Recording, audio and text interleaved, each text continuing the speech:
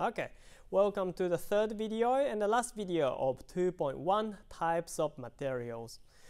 In this video, we'll be looking at actually the bonding practical that you will do. It's a formative task, but that would allow you to, the one and only dot point there, that would allow you to classify materials as molecular, metallic, ionic, and covalent network given relevant conductivity and melting points, and vice versa.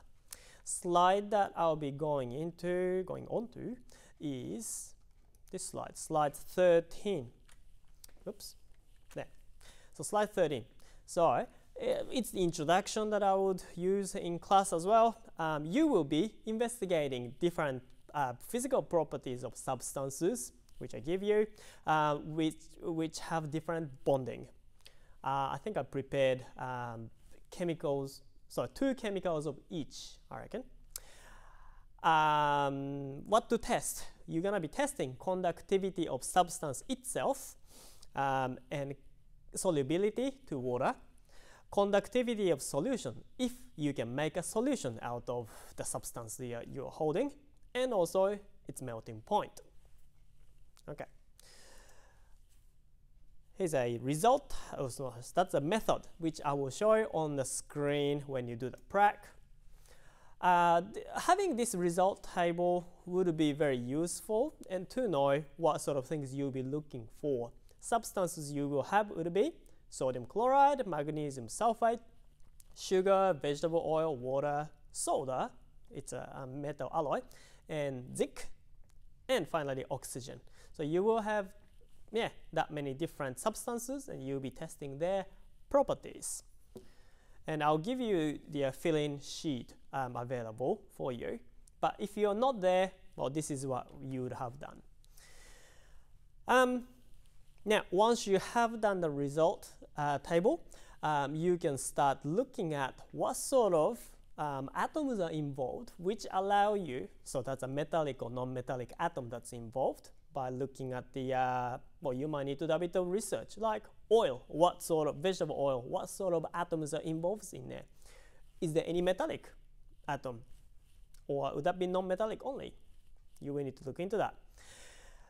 By looking at that types of bonding, you have to be able to work it out, either ionic, metallic, or covalent.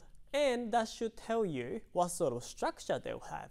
Would they be large lattice or small molecular, which you can do by using your brain. And next discussion would be conductivity. Now that you have worked out the types of bonding, you can and also structure, you can then work out what sort of charge carriers are available. So when you look at the conductivity, electrons that get sent out from the external source, like power pack, need to be carried somehow.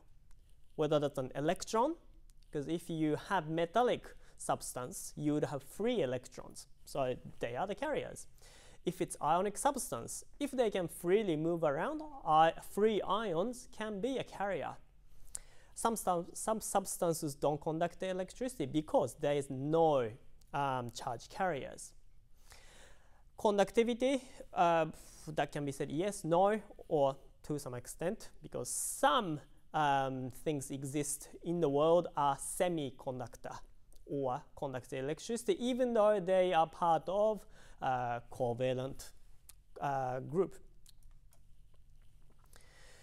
Next discussion you will do would be on the melting points. So same substances, you can write the same type of bonding and structure. Then you will be looking at forces between particles again, which hopefully you can find a correlation between the melting point. So melting point should correspond to what sort of force is between the particles. Hope you can then complete 2 summary tables here. So if you have got 4 different types of bonding, what would be the structure? What could be the forces of between particles, and what sort of melting point, high or low, you can expect, as well as the conductivity. It's kind of going back that way. Sorry. Types of bonding for conductivity.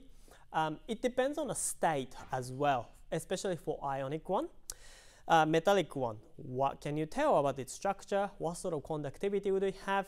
For ionic, it's gonna be different things like solid, liquid, so when it's heated and becomes liquid. I'll probably show you a video on it. And ionic ionic compound when it is in water, so when it's aqueous, so ions are free to move in there. Covalent, continuous, and covalent molecular, we'll talk about conductivity of them as well, or you can probably find out from the practical that you would do, or maybe you have done already by the time you watch this video, but that either way you should be able to figure this out so that you can go back to the point of this video, you being able to classify materials as molecular, metallic, ionic, or covalent network given relevant conductivity and melting point data, and vice versa. Alright, so that's the end of 2.1. Hope you enjoy the practical, or you will enjoy the practical. See you then.